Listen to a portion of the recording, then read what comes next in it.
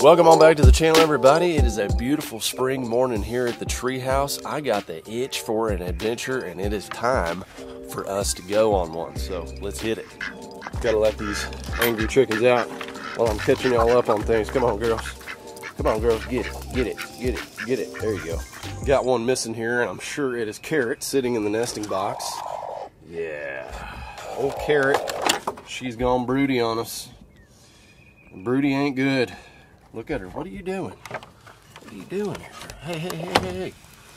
Oh, you eating that stuff? Okay, so when a chicken goes broody, that means she is in total egg laying mode. Hey, don't you be pecking at them eggs, dadgum. So it's actually kind of a problem.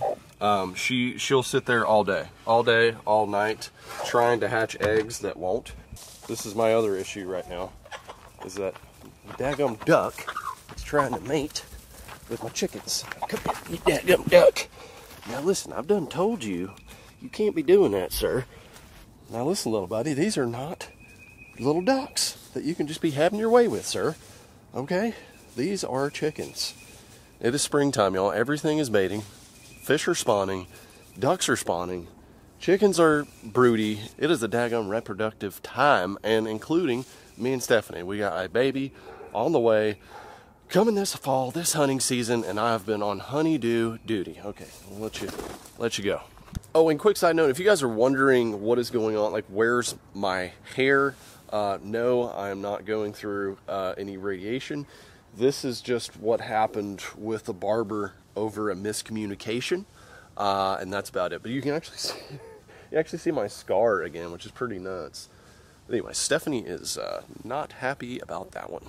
So if you guys have followed this channel for a while, you know that I like to do adventure style camping, and usually when I go to a lake or somewhere that I haven't been before, I'm exploring, I like to camp, and I especially like to truck camp, and I'll take my tent and stuff. And this is my setup right here. This is my truck, a Silverado 1500 diesel wagon, which I had some issues with at first. This is my second one, but I gotta tell you, I love this truck. I've got about 20,000 miles on it now, and it is a daggum freaking bass boat puller, man. It's so efficient. 15 miles to the gallon consistently, pulling this rig right here, 24 miles to the gallon without it, and it's just it's a torque daddy, and I love it. Now this wagon I'm picking up today, it is pretty heavy, and this is going to be the heaviest thing I've pulled with the little Dirty Max, so I'm interested to see how it's going to do. Hopefully I don't need to get like a bigger truck or something like that. I think my little baby's going to do it, but we're going to see. I'm going to tell you guys more about it as we get down the road, because we've got a extremely long drive. Y'all ready for some treats? I got to put y'all up before we go, so y'all get your little bugs in, and let's lock back in the cage, and let's hit the road, okay? And don't be stepping on my beautiful fresh grass that I've been working on this spring as well. Aberdeen, Mississippi. That's where we're going, y'all. It's about a 9-hour drive. I'm gonna have a shorter drive on the way back because I'm gonna be plopping that thing on Lake Fork. LFD actually has a friend that lives on the lake, and he's invited me to park it over there, and so I'm going to use that as a home base to fish on Fork, and then maybe even go to some other lakes, just depending on how the fishing is.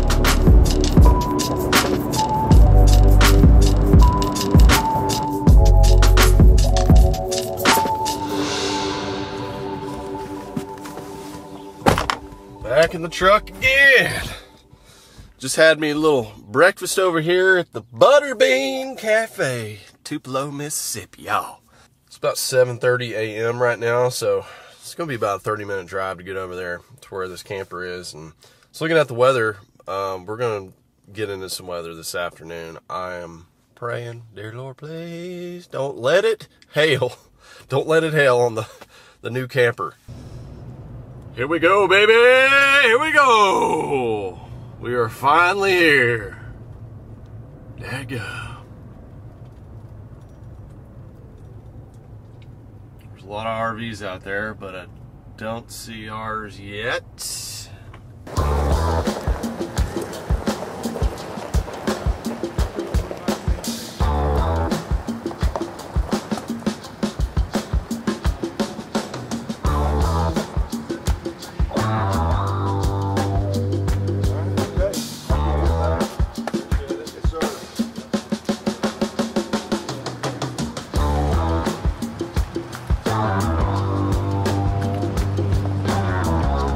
Question right now is, how's my truck going to pull this thing?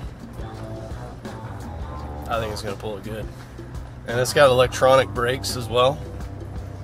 So just had to set my electronic brake gain. I don't have to do that on my boat. My boat is not electronic, so right now just pulling it, you know, low speeds. Everything feels good to go. So let's get on the highway. I got 24 miles to the gallon, 23.9 on the way over here without the trailer. We'll see what that is when we get over to 4. All right, this thing feels so good. It's definitely different than towing a regular, you know, ball hitch style trailer. It just, when you go over bumps, it feels a lot smoother, and it has independent suspension in the back. So everything just feels really smooth. You feel the weight, but you don't feel like you've got something big and clunky back there, like banging around.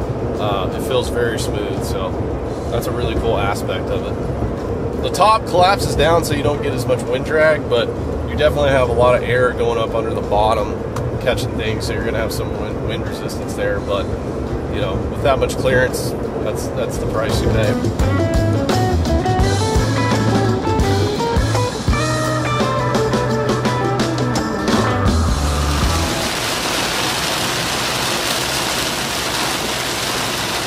Not ideal picking up the camper on the first day, just getting into a flash flood warning situation, but we haven't encountered any hail yet, thank goodness.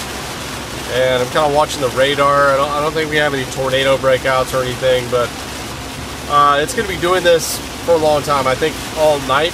We're looking at 14.5 MPGs, and we are in Texas right now, so we only have about an hour and a half left on our journey. And 14 and a half, I mean, I get 15 with the boat, and with this being 5,000 pounds, I am impressed. Ooh, this is not good. Yep, somebody had a little boo-boo there. It's gonna be a, yeah, there's people driving without their lights and without their flashers on. So the camera's such low light, it won't even focus right now.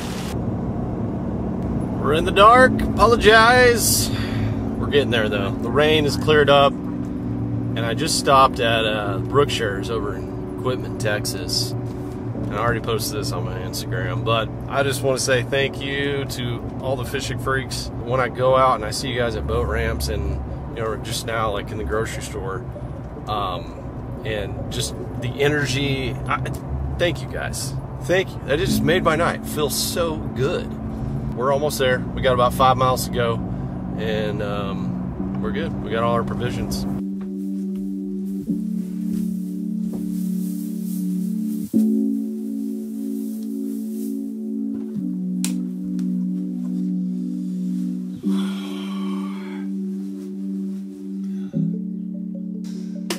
The birds are singing. It is time to actually give a tour of this thing. The rain is gone. I'm at a buddy's place right now. Luckily, he had an awning that I could get under last night because of the hail and stuff, but now we're going to take it down to the lake.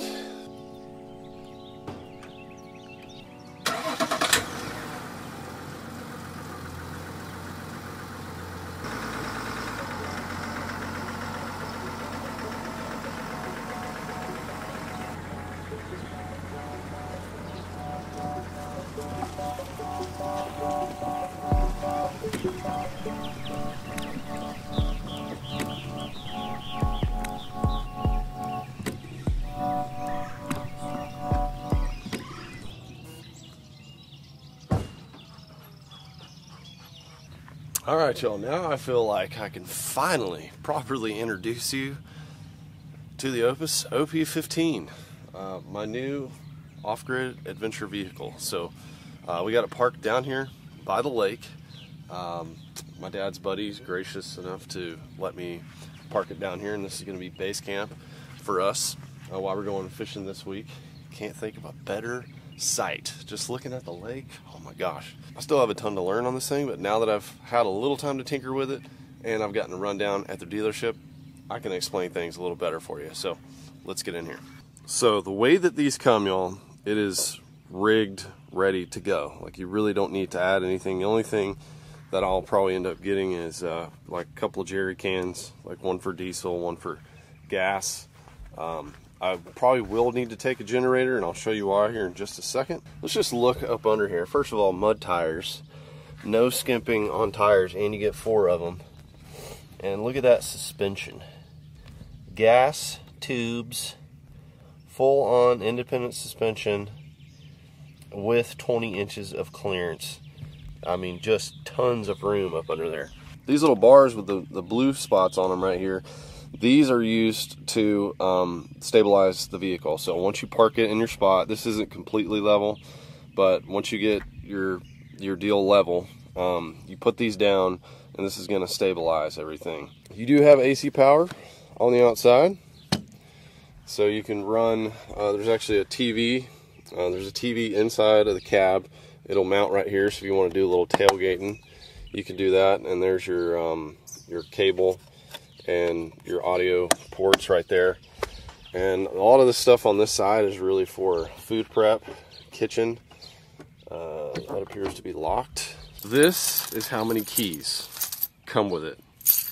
That's just for this. I'm not fully understanding here, but a lot of everything on the outside seems to lock up, so you can keep this thing really secure. Give me just a second here. I'm going to find prisoner number 114. Okay, winner. Got it. Took me a long time just to do that. So that's just a prep table for your kitchen. Right here, you have an accessory storage box. So right now I just have, like, everything comes with this, by the way. 30 amp power cable, I've got a potable water hose, I've got a 120 connector adapter, comes with chocks, and there's other tools in here for other accessories of the vehicle, like the awning, which is right above us. The kitchen is one of the main reasons people get the Opus. It's just a really industrial grade. This slides out, and you have got an entire propane stove kitchen. Folds out really easy.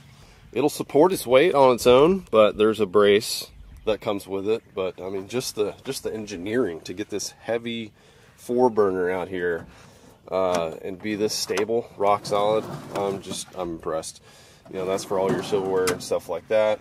You've got a kitchen drying rack. This raises up. You've got a sink, and that sink water will actually just drain down. So I need to get a bucket for that. You just have drawers for accessories. You know, put your knives, put your whatever in here. That's how you access other part of the kitchen. You even have a light, so you do a little chop, prep. Psst. You know what I'm saying? Outdoor living. That's locked in. And the propane hookup for this is right here. So you just gotta plug that in, turn it on, and I'll show you where the propane is. Comes with the 2 tanks already full. Just impressive, y'all. And there's a regulator right here, and you've got these 2 hoses connected. You just turn these on, and then you can flip this. So just a couple more things on this side. In here, I probably already showed you guys this, but this is the Dometic. So the Dometic pulls out, and I've got my food in here right now, so you guys can see. I've got a little extra storage on this end. I can maybe put my Jackery unit and run these off the Jackery if I want to. Save a little battery. So, got the groceries in there. Got a freezer and refrigerator side, or you could do both on either one. Just whatever you need to do. I love the Domestics. It is it's just a really quiet, I mean, it's on right now, you can't even hear it. In the summertime, or anytime it gets warm, since this is putting out heat, sucking heat out, just turn that fan on, and that will suck the heat out. Right there in that vent. By the way, guys, Opus is not a sponsor of mine or anything.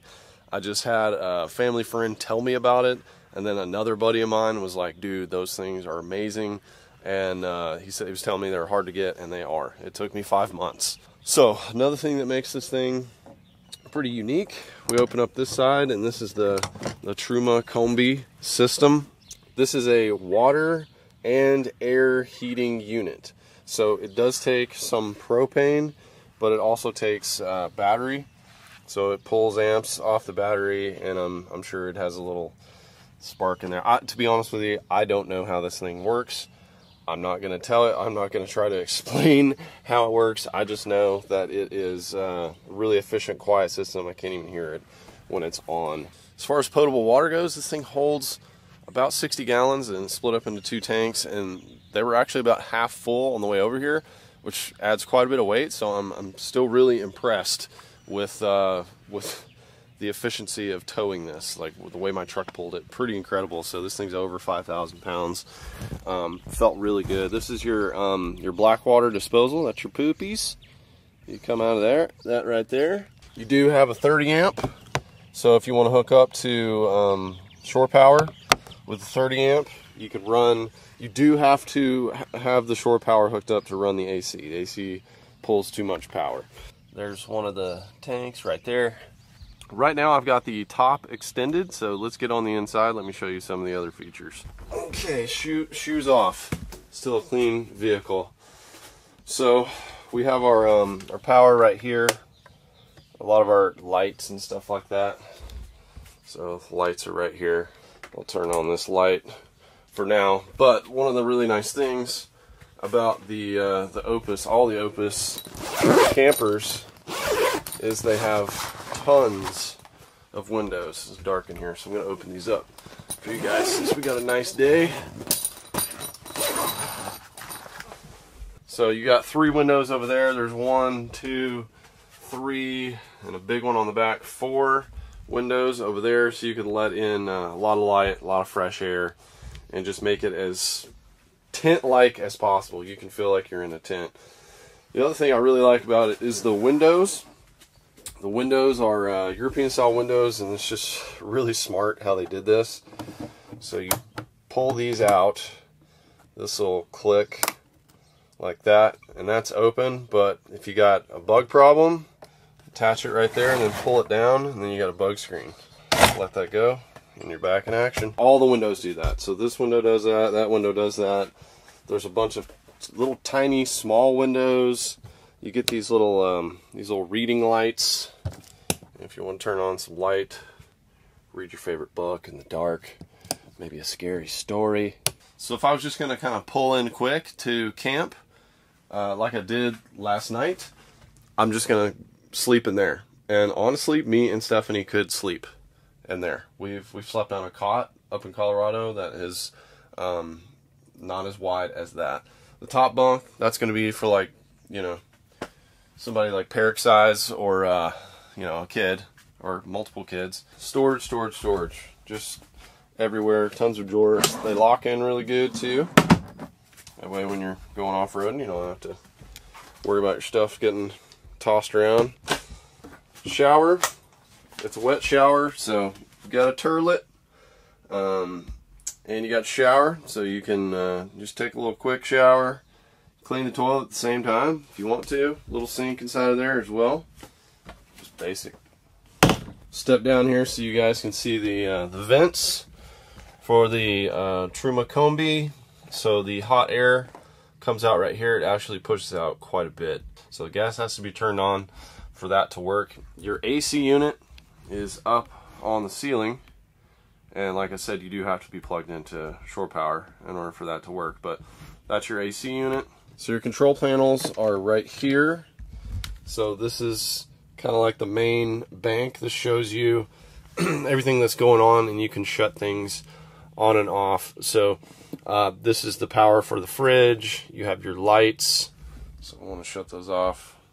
I have the water pump turned off right now just to save power, but you just turn that on, and within a few seconds you've got power behind your water. And right now it's showing the battery, the whole system. It's a 3-bank system, just like the boat, like a trolling motor would be. 88, so 88%. That's how many amps I believe that we're pulling right now. 0.6. So that's with the fridge and with the lights on. This right here, I'm assuming controls the solar panel. That's what it looks like. It does look like there is power going in. So it says 12.8 volts. I think this is automatic. I don't really know, guys. It looks like it's working right now. I don't even know what this switch does. Don't even know. Probably should look that up. This is your radio system. Controls the speakers. You can hear it on right now if you want to hook your phone up to it, or Bluetooth. You want to tailgate, turn that on. You've got outdoor speakers, and you can get your TV right here. You know, eat your hot dogs, root for your favorite team, enjoy the great outdoors with football. Right here is the dining room table, essentially, work table, whatever you want it to do. There's storage underneath these seats right here.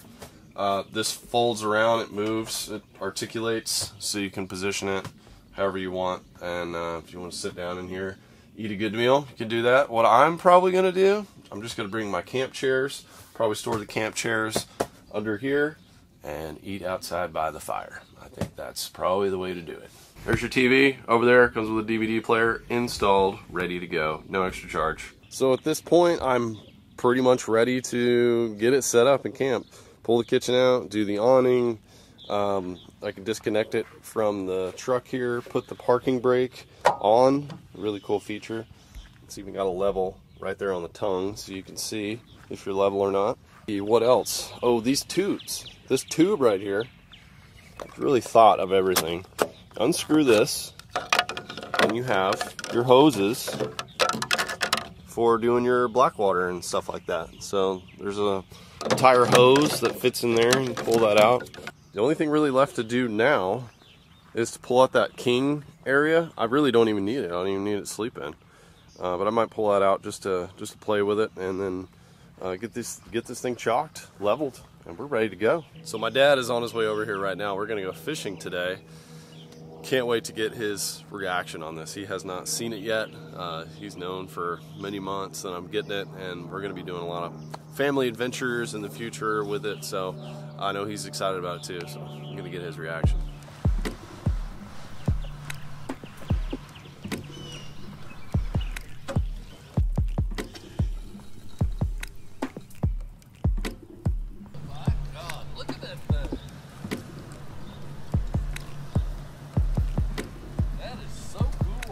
You liking it? Yeah. And the bald eagle flies. LFD coming in hot with the silver bullets. It's fishing time. You're going to have to hire me to pull your boat. You know that, right? That might be a good retirement plan. Yep. I like that deal. God, look at that thing. It's crazy. Hey, man. Yeah. It's adventure. Adventures await. Oh my gosh, look how crazy that thing looks. Already got the tires dirty. Already got the tires a little tested. Drove through rain. Wow. Yeah, this actually comes down, and then the king size bed folds out back here. So I haven't even put that out yet, but a lot of doodads, a lot of gadgets. I didn't know it went up like that. That's cool. There's going to be some fish fried on You know it. thing. You know it. We're going to keep a skillet ready on demand with some grease. Golden Yes, Crispies. Golden Crispies. Coming out of the adventure vehicle. Look at the engineering on that thing. It's all ready to go, man. It's pretty cool. I guess the Elite Series is out here. That is just a place I would not go full speed, but you know, when you're in a tournament, you got to get her done. Colorado trips, they're going to be fun times. Look at the TV. Yeah, we got a TV. Wow. Good to go, man. This is so cool. So deer camp is now deer luxury camp. Huh? Yeah, this is the new camp. This is like the new home, basically. We're filming a lot of videos out here for sure. I think LFD is thinking about future trips going up north, catching brownfish, catching trout up in the mountains. It's hard not to think about that when you're sitting in front of this thing. So one last thing we're gonna do here, guys. We're gonna pull this out. It's kind of a two-man job. You know, this is sort of a family camping rig, but you can do it by yourself. It just takes some practice. I've already been shown how to do it, but I haven't done it on my own. So I got Dad here. We're gonna open up the back, and I'll show you guys the bed on the inside once everything's out. But we should get an extra like 5 feet onto the trailer just by folding this down, and then push this. It's on hydraulics, so okay, it's not heavy. Press the key button. There you go. Pull up on it. So pull this out, and that should fit in that little corner there. This is going to pull down. It's kind of heavy, so that should fit in the little groove there. It is. Yeah. Now this, grab this handle right here and pull it up.